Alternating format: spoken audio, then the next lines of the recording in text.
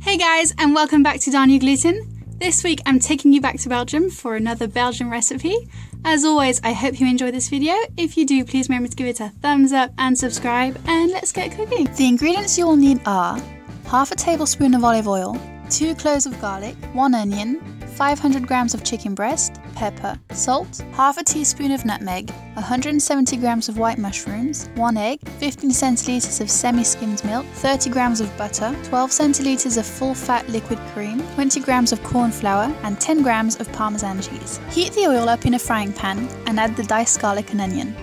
Cook them until translucent, then add the chicken pieces along with the pepper, salt, and nutmeg. Cook on a medium heat until all the chicken is cooked through, then set aside. In the same pan, you can now cook the sliced mushrooms until they are slightly browned, then put them aside with the chicken. Now you're going to put the sauce together. Start by lightly whisking the egg in a bowl, then whisk in the milk. Continue whisking together until well combined.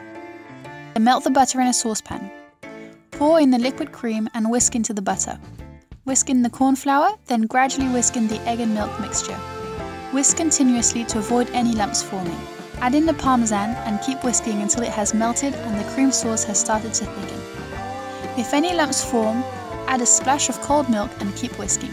Then add the chicken and mushrooms you prepared earlier and stir them in with a wooden spoon, making sure everything is well incorporated. And that's it!